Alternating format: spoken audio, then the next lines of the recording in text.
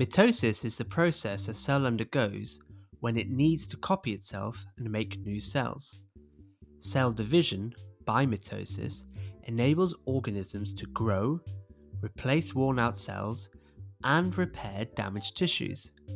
For example, your skin cells are constantly being rubbed off and replaced with new cells that come from mitosis. This process starts with a cell which we call the mother cell.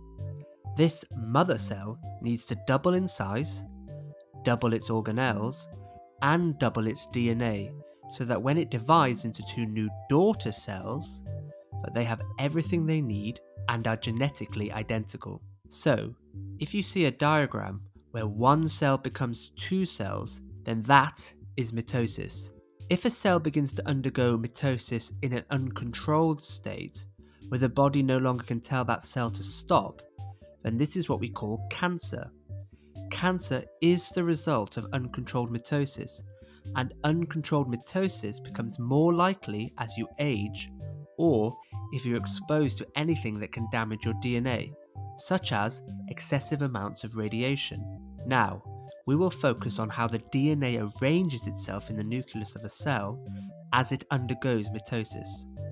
Hopefully, this will help you to visualize the process, but some of the terms that will be used will not be in your exam, although they are useful if you plan on doing A-level biology.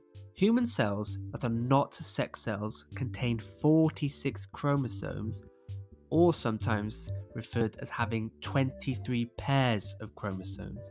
In each pair, you will have one chromosome you inherited from your biological father, and one chromosome that you will have inherited from your biological mother. Chromosomes are just made up of one long strand of DNA, and certain sections of DNA will code for certain genes. These genes control a particular characteristic of your body, such as eye colour.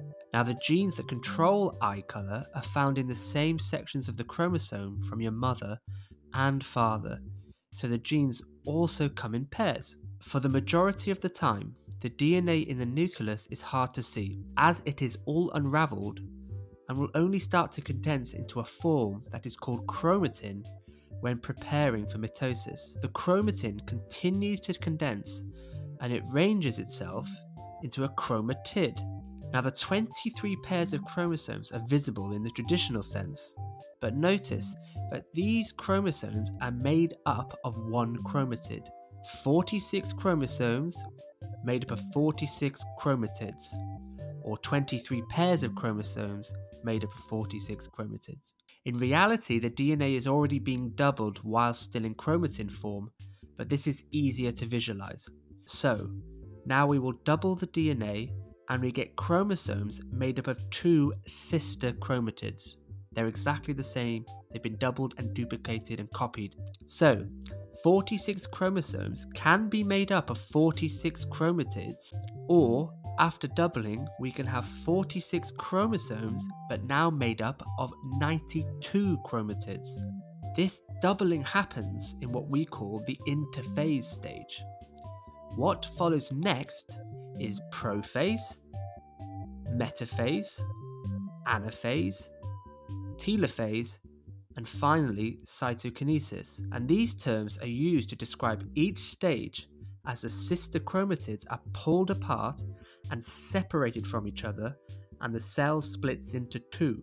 And what you end up with is the two daughter cells have now 46 chromosomes made up of 46 chromatids, which are genetically identical to the mother cell.